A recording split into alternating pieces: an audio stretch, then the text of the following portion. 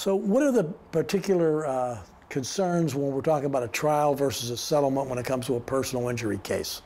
Well, most personal injury cases settle out of court, okay? And our goal is to get you as much money as possible.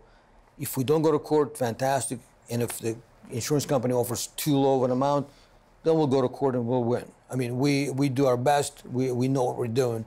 Either way, you're in good hands when you come to us because, like I said, either we settle or we go to court.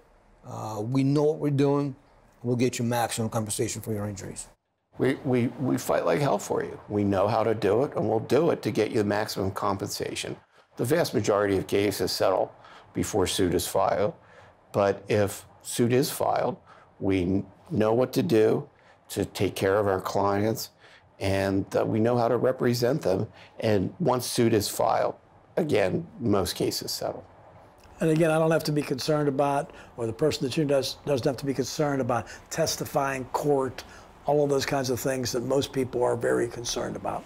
Well, you may have to testify in a deposition, which is giving testimony in an informal setting where the opposing attorney gets to ask you questions, but we're sitting right there with you and can give you advice and help you if you need assistance or instruction answering the questions.